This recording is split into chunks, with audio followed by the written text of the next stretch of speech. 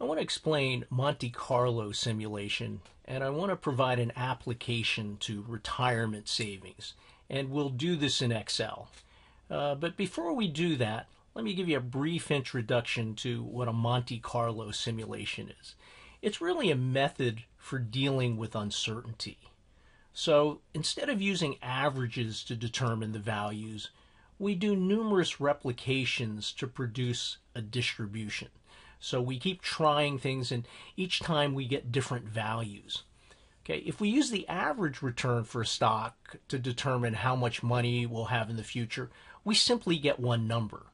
But we know that if the return you get is random, if it's not constant, right? If sometimes it's 10% and sometimes it's 8% and sometimes it's 25% and sometimes it's minus 6%, you're going to get a different outcome. So we could have more or less in our account than if we use the average number. So in the Monte Carlo simulation, we're going to make, for example, the interest rate random, and it's going to change, and as it changes, it's going to give us a different value. Okay? And when we do this, we can also, when we're in the spreadsheet, change the standard deviation and see how that impacts our calculations. So you're probably familiar with the normal distribution, that bell-shaped curve that's symmetric. In the middle you have mu, which is the mean or the average value. And you've seen this before. Around 68% of the values fall between plus or minus one standard deviation. Okay, a little bit more than 95% fall plus or minus two standard deviations, and 99.73% fall plus or minus three standard deviations from the mean.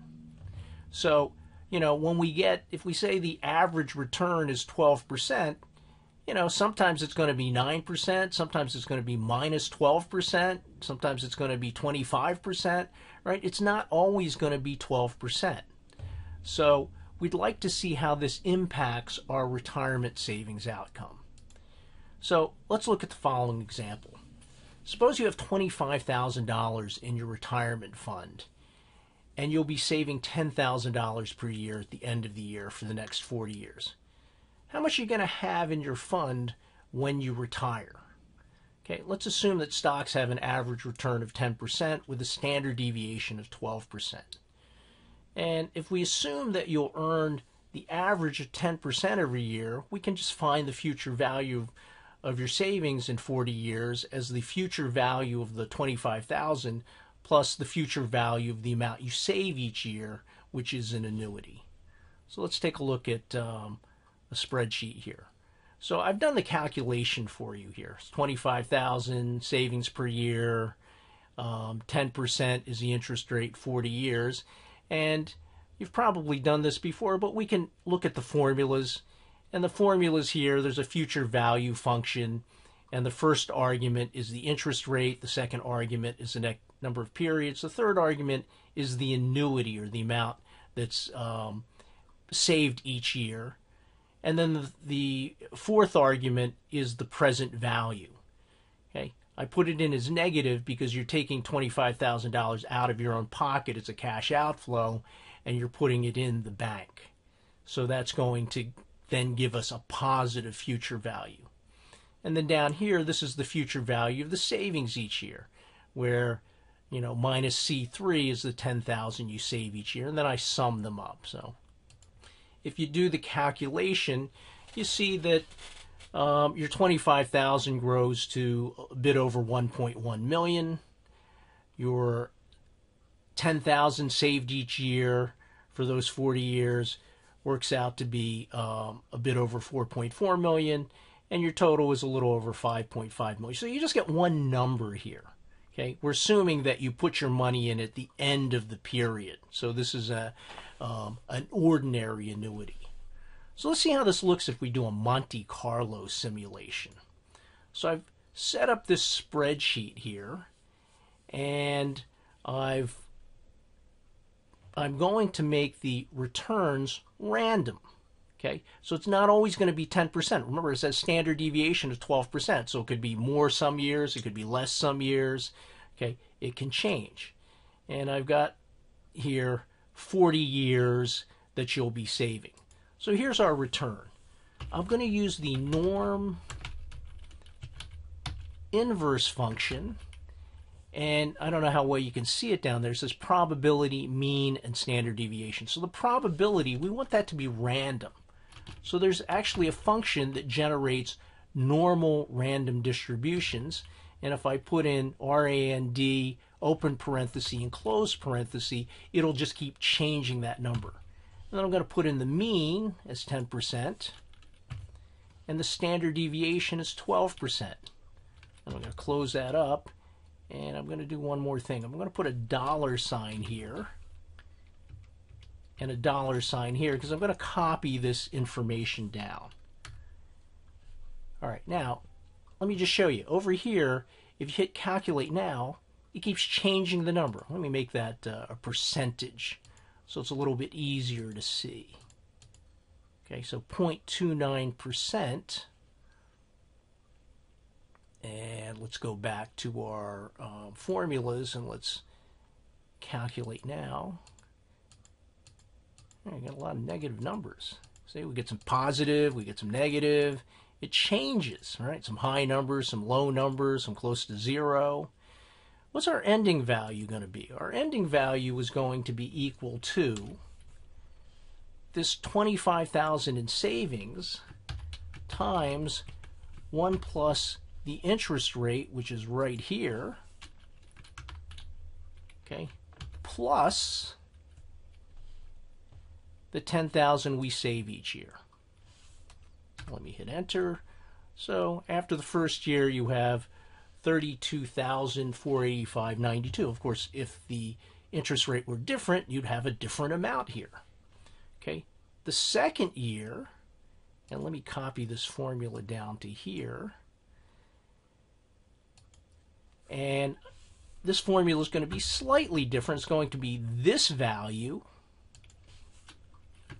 times 1 plus the interest rate, 1 plus C15, okay, again, plus this. Let's put a $sign in there so we can copy the formula down. All right, so let's see if we can copy this down. Control Shift down arrow key. Whoops, that goes forever. Didn't really want to do that. Let me hit escape here. Didn't want to go all the way down there. I only wanted to go to 40. Let me tell you what, let me just copy this down myself. Okay, so we have different values. So this is the value in year 40. And I'm going to put this value, this is in cell D53, so this is our first replication. D53, I think. Is that what I had there? Oh, you remember, every time I hit the enter key, it changes the interest rate. So this is a random sort of thing. Sometimes it's it's crazy, right? I mean, sometimes once you had 14 million, now you have 2 million, 6 million, all right? Very crazy when it does this. All right, now I'm going to do the Monte Carlo simulation over here. Okay, first I'm going to put in that first replication here, which is in cell C7. Okay, so I'm just going to hit enter there. All right, and I'm going to replicate this 1,000 times. So let's see if we can do that. So how do we do that? Okay, we want to fill this with 1,000 numbers. So let's see here. Okay, you go to series. So just under the summation sign is that little down arrow key. This is a column, and I'm going to go 1 to 1,000. Okay, and it's going to fill this, and if you scroll all the way down, you can see it goes all the way to 1,000. All right, now I want to populate this thing, and I'm going to do this. Let's see if I can do this correctly. All right, what I want to do is I want to fill this table up here. So let's see, Control Shift, let's see if this works this time. There we go, down to 1,000. Got to get back to the top here. And we're going to go to Data, What If, and we want a data table. We don't have any row input, and the column input, we just pick a blank column. The reason we do that is that Excel is going to need a cell to do the calculations in. So let me just hit Enter and say OK. And notice that it populated my whole table here. So let me see if I can go Control Shift down arrow key, and let's make these dollar signs so these are easier to see, right? And we don't really need the pennies. And I'll get rid of the pennies here too. So you can see different values. Let me go all the way down to the bottom here. Let me see where the bottom is, and I'll just remember that. That is in cell 1013. So let's see what the average value is. Okay, average.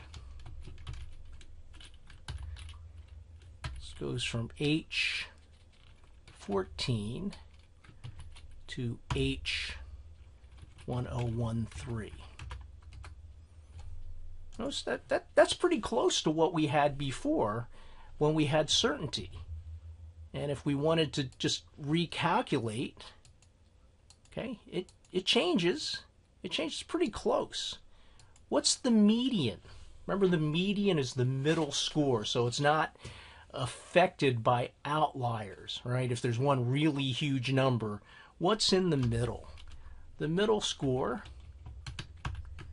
again, we're going to go the same numbers, so from H13 to H14 to H1013. And so the median is, the middle score is 4,600,000.